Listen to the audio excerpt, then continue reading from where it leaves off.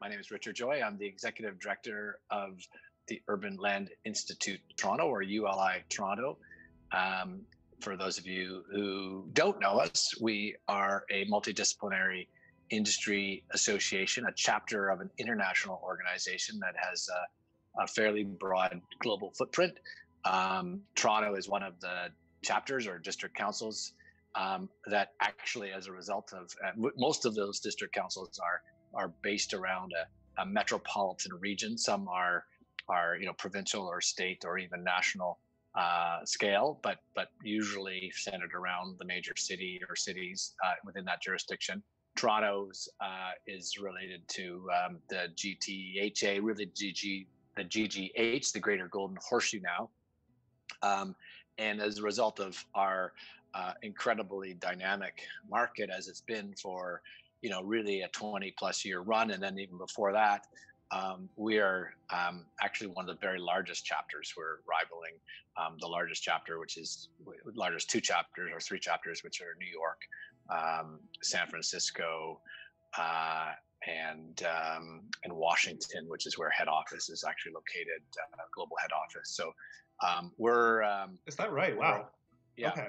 We're over about 2,200 members. New York, by comparison, is about 2,500 members, and they're the very largest. So it's a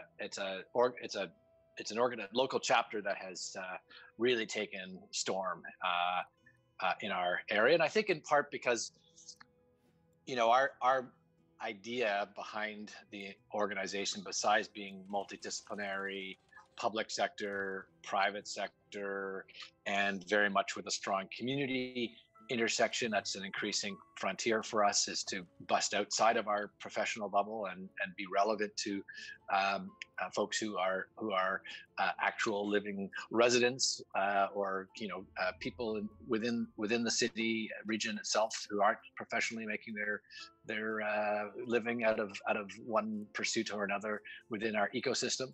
But the idea of the mission, the global mission, is to advance the responsible use of land, and that brings us into a lot of different conversations. What is the responsible use of land? And as we're probably seeing right now in the context of this global pandemic that we're in and the hangover effect afterwards, no doubt that answer to what is the responsible use of land is shifting.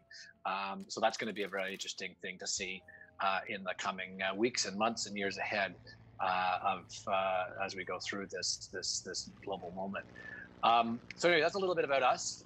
We don't lobby, we don't take positions per se, but we do try to provoke the right kinds of conversations that hopefully lead to better outcomes around public policy, the greater good of what can be achieved through city building.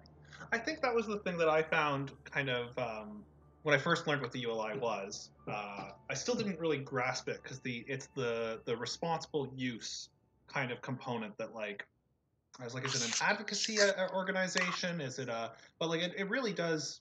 And forgive me if I'm kind of extrapolating, but it really does kind of center around there's a lot of thought leadership there. You guys release that big, I don't remember the name of the report, the one that's annual. The emerging trends in real estate. Yeah, that one. Yeah, with PwC. Yeah. And then panel discussions and kind of networking events for members.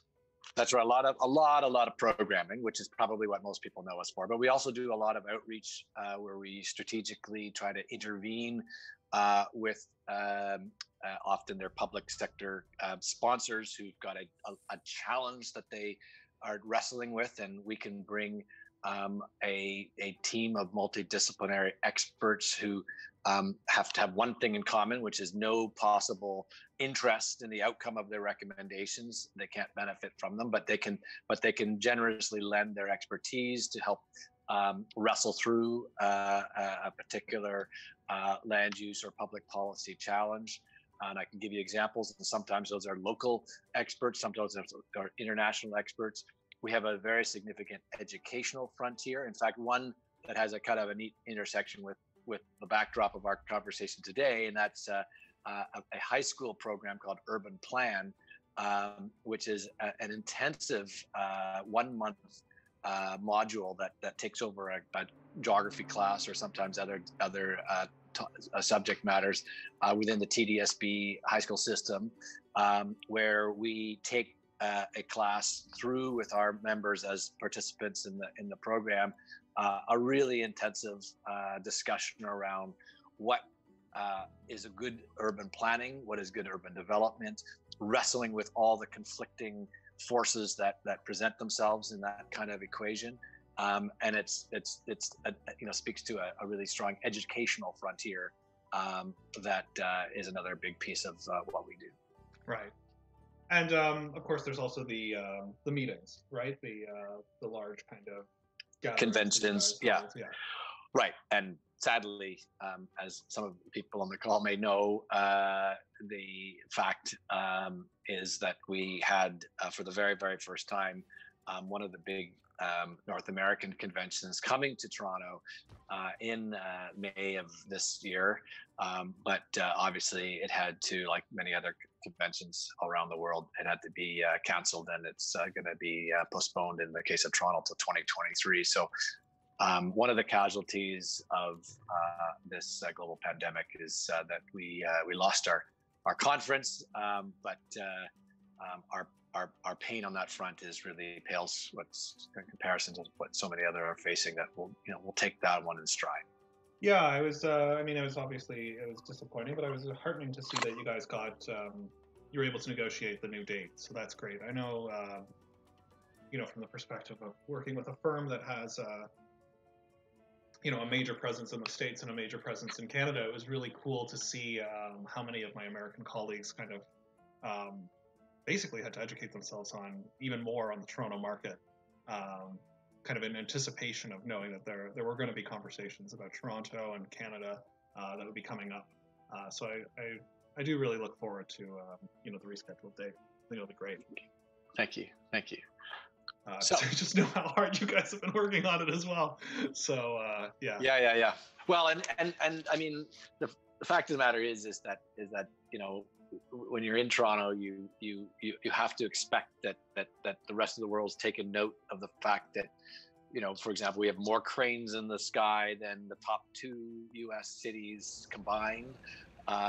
We're by some measures the fastest growing urban region in North America and Europe. The success in which we've managed our growth is all these things you would expect to be putting us on a kind of a global, certainly a North American radar, but the reality is we're in many ways not, and so this was going to be a bit of a coming out party, we thought, for many Americans especially, to sort of see what we're doing and how we're handling things like suburban intensification, how we're dealing with transit-oriented development, how we're making mixed use and mixed income, and some of our legacy stories around affordability and so forth. Not to mention the many shared challenges we have around things like affordability as well, and mobility, etc. But nonetheless, we have a pretty great story for all our challenges, and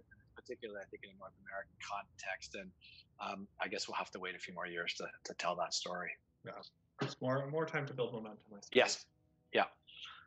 So let me walk you through what we've just to kind of give you a little bit of a what's the word I'm looking for? A little background on what's happened so far. So you are the third person to kind of have a touch on this little city that we've got here. It's a seaside town. We were trying to, if you look at the kind of region, because eventually this game does grow to become a kind of a regional simulator. So perhaps one city is your kind of downtown core, much like even Toronto. You can make a kind of a commuter side kind of city, or an exurb, and then you have your kind of major downtown core, or perhaps one of them is kind of a shipping center, what have you, and they all start to interact with each other in that way. But for now, we tried to we picked a region that kind of emulated the Great Lakes. This is supposed to be the ocean, but we're going to pretend it's a giant lake for now. Sure. And so we started this kind of little coastal city, and what we had started with was perhaps creating kind of a commercial residential area that will one day grow into a tourist district, was kind of the initial vision. That was my first guest, and then Jenny, my second guest. We mostly talked about accessibility. We didn't do so much of the city building that time, and kind of talked about the limitations of there is no accessibility legislation in a game like this. It's not granular enough to capture that sort of thing, and the comparison with kind of what the built environment in Toronto faces. So Sure. what we're looking at now is just a small city that is in dire need of, they want middle income residential. Demographics of this game are basically, and I mentioned this to you in kind of prepping that some of the people watching this are planners who have played kind of more advanced city simulators. So the only three kind of demographics of people in this game are low income, medium income, and high income individuals. There are no demographics beyond that. So it's a very reductive kind of understanding of the game. And at this point, we have kind of people, medium wealth residential, they want houses. And so we've started to zone residential in these areas. And again, it's extremely high level, rudimentary. I imagine that the program that you're running for these students is even more advanced than this. So that's kind of the state of things as of now. And we haven't even provided police, fire, nothing like that. This city is extremely vulnerable. And yeah, that's basically the state of things. So I'll kind of click around in here and Sure. show you some things. I guess maybe. Oh, you want to show me some more stuff? Yeah. Oh no, go ahead. And so yeah, it's just we don't have enough medium wealth people, and basic city services are not being provided. Right. Well, it's interesting, and I will just say right up front, I'm not a planner, despite with an organization that includes a lot of planners. They're one of our biggest demographics, but and I'm also not a SimCity expert. So I'm you got with you a guest that is limited in his ability to contribute to this. But I mean, a couple of things I would just broad lenses I might want to have a look at here is, I mean, on one hand, if it's like Toronto, when you think about all that low density residential, that is, before COVID, that has been, one of our great challenges is the fact that low density yellow belt, as we call it, has by and large been shrinking in population decade after decade for some decades, and it's not being able to accommodate the population growth that really we need to accommodate in a city that is, as I said, the fastest growing in North America and Europe by some measures, a city and region. So I worry a little bit about not having what some are referring to as the missing middle in this mix, and I don't know whether any of that could be accommodated.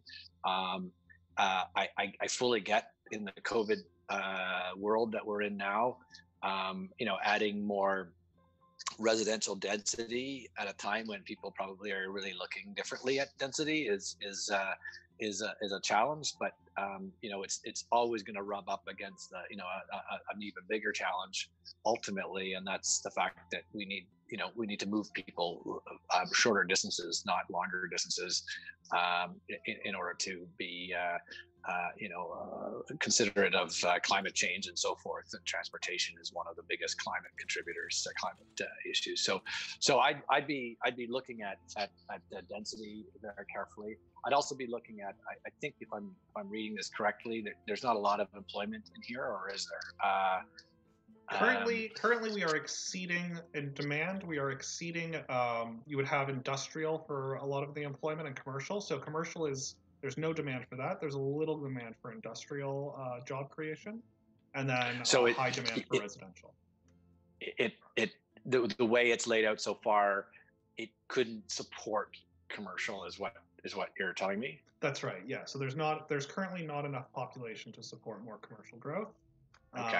And people are not. There's more demand for middle. So where are people in this community going to work, for example? Obviously another place, but broader in the regional context, I guess. So currently it doesn't quite make a lot of sense. All of this low density residential, all this green, Mhm. is these individuals are being employed by the blue commercial and the yellow industrial. I see. So there's already a fair bit now. Yeah. You can't you can't mix that or can you? Can you get a little more of a mixed use? Commercial seems to Well, be very segregated. it's extremely segregated, and this is actually something that my first guest took umbrage with, which is that not only is it segregated by three very highly specific forms of zoning, but the Mhm. streets themselves determine the density. So if you have a 4-lane road, you Right. can have high density. Medium street is a little more, and then a low density street. So rather than the way Toronto is set up, where density can occur in different ways based on planning and legislation, in this case, if the street is wide, it can be high density. If the street is narrow, it can be low density. Gotcha. Um, and what about medium? What about that in between? Because I can see. Show me where you're at with medium density. How much of this community is kind of in that pocket? Because I So sort of see. Okay, this is the height. this is our currently almost everyone is at low density, so that's the kind of white buildings here. And if the buildings turn blue, they are at high or medium. So there is not a single medium or high density building in this city yet. Everything is low density. Well, I'd be inclined to see some medium density where there may be some opportunities. Obviously the favored opportunities are usually around main streets and so forth. But I mean, even encroaching into a few properties into off a main street, Vancouver's looking at encouraging um, uh, higher intensification just a little bit into the neighborhood, if not deep into the neighborhood. Um, so go ahead. So in this game, the way to do that, basically, all of these bars are representative of the fact that these people are not going to densify their neighborhoods.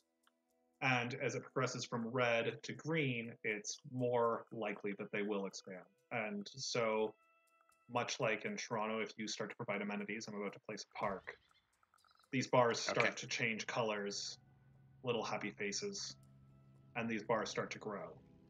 And once they Okay. start to go green, then you start to see actual, you know, um, let's Okay. say this is kind of like the equivalent of putting in that dog fountain, Right. Yeah. Berksea Park. Berksea Park, and you add such a thing here, and those smiling faces. Right. Right.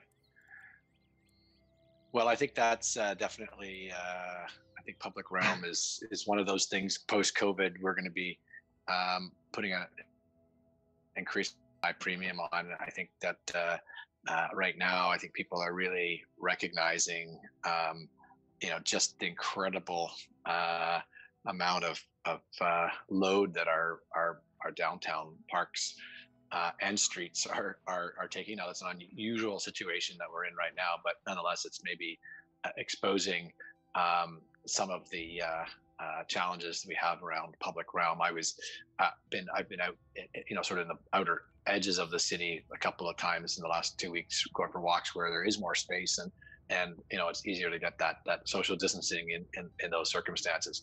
Social distancing may not be a forever ever phenomenon for us, of course we hope not, but many are suggesting that it probably is something that we're going to see more waves of in our lifetime, and so that I think is going to highlight some of that need. So give me some other. I'm just sort of trying to absorb my opportunities to contribute to what you've got here. Yeah. Where is mass transit in your? It has not yet been instituted.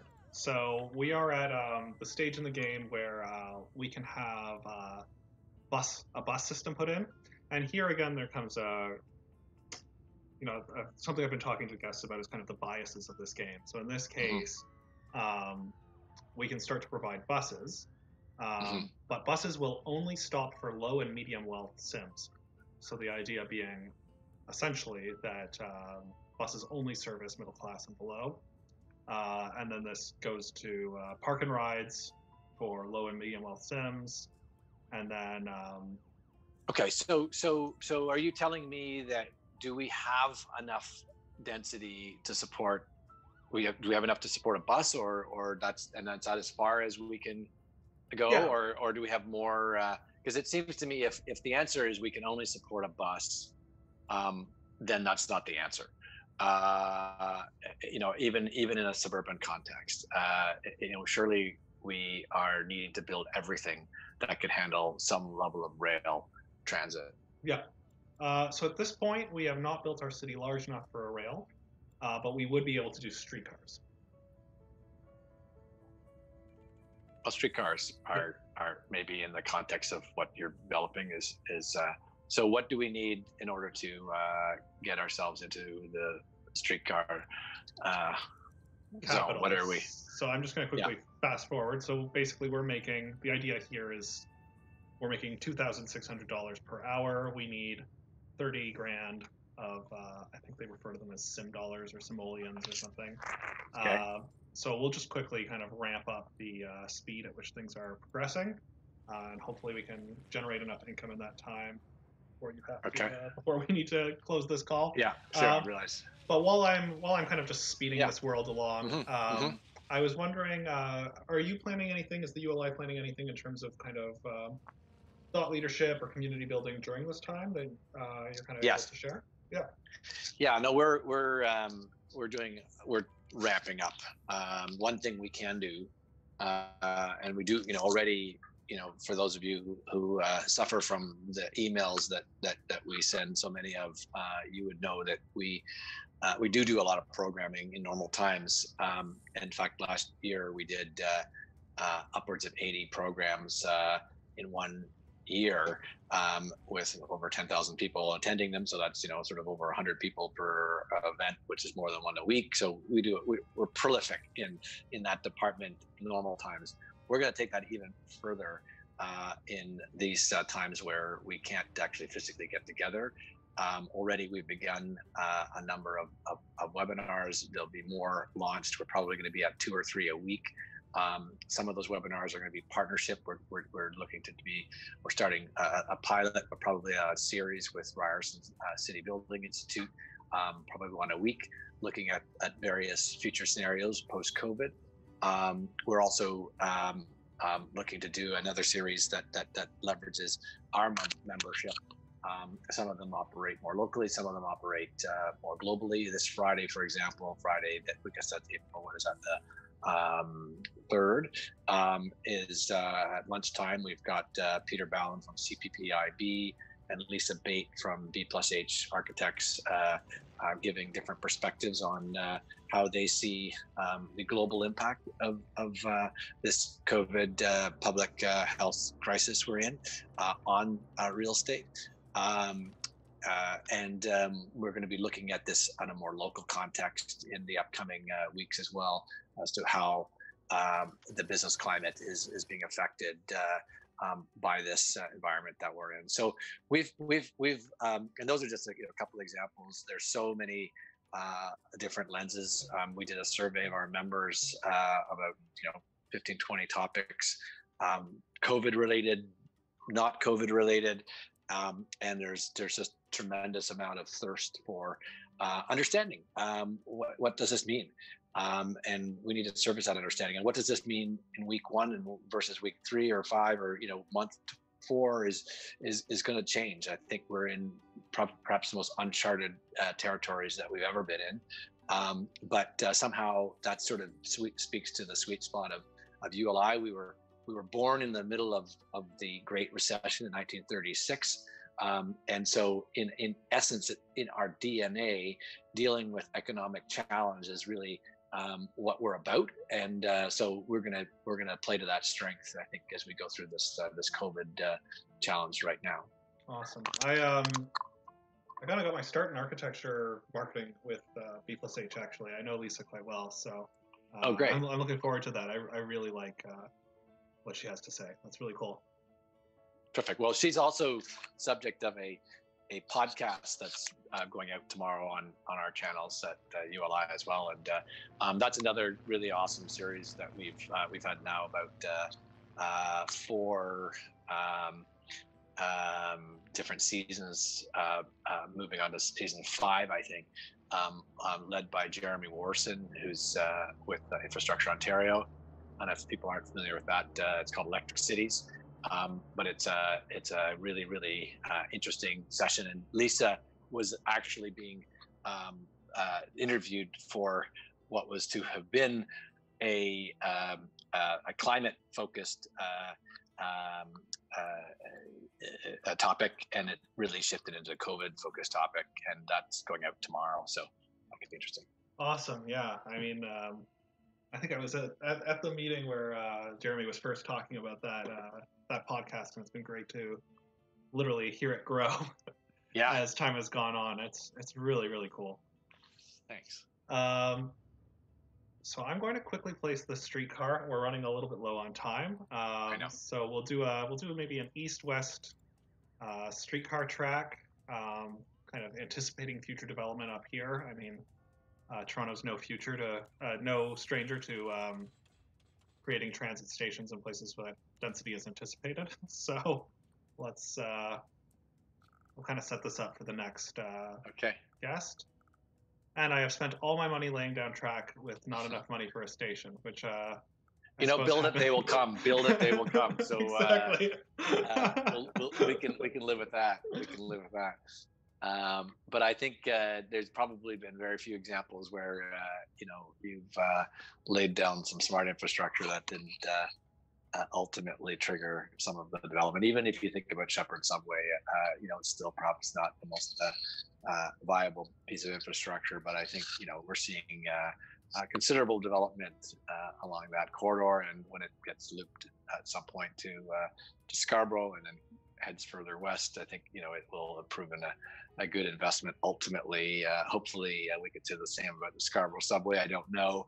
That one seems a little more challenging to imagine its long-term viability, but I'm content with putting our bets on transit, even in this world of social distancing. Yeah, absolutely. Richard, thank you so much. I think I'm gonna have to call it just because I have to run to at 2:00. But thanks so much for stopping by and chatting. I'm really kind of just enjoying chatting with different folks and kind of showcasing what people are up to during these challenging and interesting times. A great honor to do this. Thanks so much for asking. Thanks, Richard. Okay, bye-bye. See ya.